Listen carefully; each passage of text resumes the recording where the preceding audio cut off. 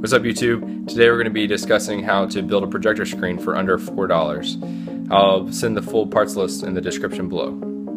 First of all, we're going to have to start off with 2 rolls of gift wrapping paper, and now I went with this because it was the only one available at Deals.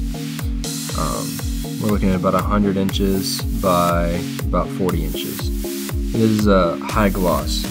And we got 2 rolls, 2 things of double-sided Scotch tape and regular Scotch tape. And then scissors. We just need to unwrap this. So we're going to tape it along the top part so that it's dangling down. And we'll use a couple pieces of double-sided Scotch tape to fill in the bottom part.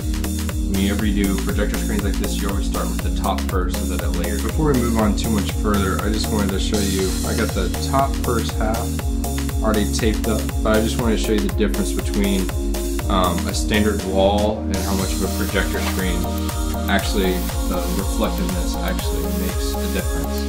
As you can tell, it's a lot darker on the bottom, but on the top it's a lot brighter, which means that you can turn your bulb on to eco mode and be able to watch movies with more of a brightness without having to push your projector too much.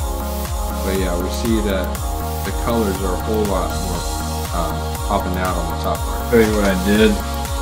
I just taped it up with the regular Scotch tape, not the double-sided, and tried to tension it out by putting pieces of tape opposite of where the wrinkles look.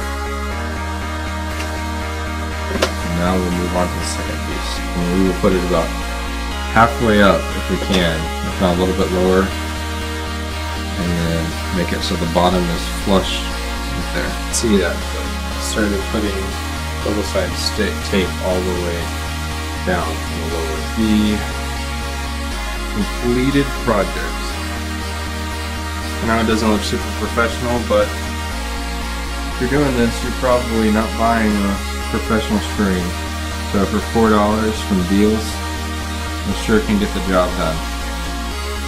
And what I'm using it for is a 120-inch screen for my projector. And as you can see, it really does make those colors pop.